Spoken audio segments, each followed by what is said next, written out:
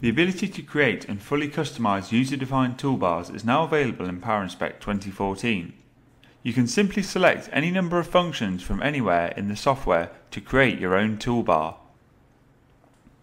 By going to the Customize option on the View Toolbars Custom menu, you can activate the Custom Toolbars dialog.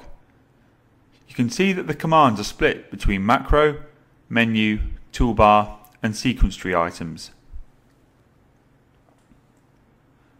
Creating a new toolbar,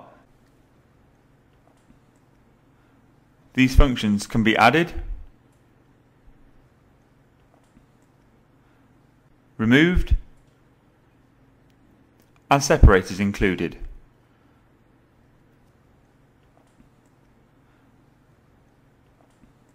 The items can also be repositioned using the up and down buttons on the right hand side of the dialog.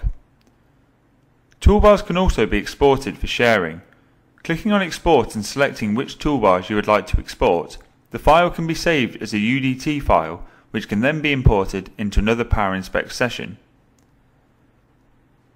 As you can see, the custom toolbar has been created in the toolbar area.